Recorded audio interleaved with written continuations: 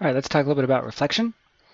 Reflection is just taking a given figure. In this case, our first example here would be this quadrilateral 1, 2, 3, 4, yeah, quadrilateral XY, and reflecting it over a specific line. And in our first example here, we're talking about that line being the y-axis. What we do is we imagine that the y-axis sort of represents a mirror. And if we were to look at the new image, in this case, x prime, x prime, y prime, our new location, if we were to look at that new image, we're looking at kind of what would happen if we had a mirror reflection or a mirror image of our original shape. And we do that just by finding out each point's distance from the line that we're translating over or that we're reflecting over, and then doing that same distance on the other side. So if we're 2 points from here to here, if this is a distance of 2, then this over here would also be a distance of 2. If this is a distance of 5, then this also would be a distance of 5. So each point is going to be the same distance from the reflection line as it was originally. It's just going to be on the other side of the reflection. Yeah? And we can do that, sort of shorthand for that, is by taking each location, each point, whatever the coordinates are, x, y, and then translating them by making the x-coordinate negative and not changing the y-coordinate. So, for instance, if this point here was, say, 2, 2,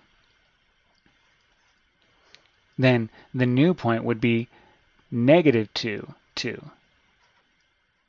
Negative 2, positive 2. So we just changed the x-coordinate without changing the y-coordinate. It stays the same. Yeah?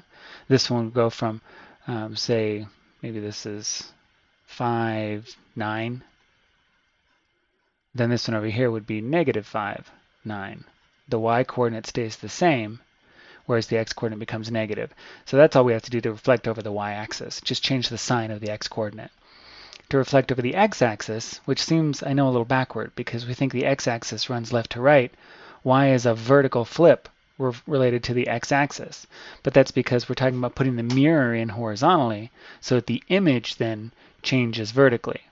So then to do that one, we just do the opposite of what we did to reflect over the y-axis. Whereas for the y-axis, we change the x-coordinate. To reflect over the x-axis, we change the y-coordinate. So now the x-coordinate stays the same, the y-coordinate becomes negative. So whatever these things are, say this point over here, we'll say this one is, I don't know, 9, 5. Then to reflect it, that corresponding coordinate down here would be 9, negative 5. So now the x-coordinate stays the same, and the y-coordinate is the one whose sign changes. So to reflect over the x-axis, keep the x-coordinate the same. To reflect over the y-axis, keep the y-coordinate the same. That's how I end up remembering it myself. I just remember that I'm not changing the coordinate that goes with the axis I'm reflecting over. Cool? All right, let's take a look at the examples.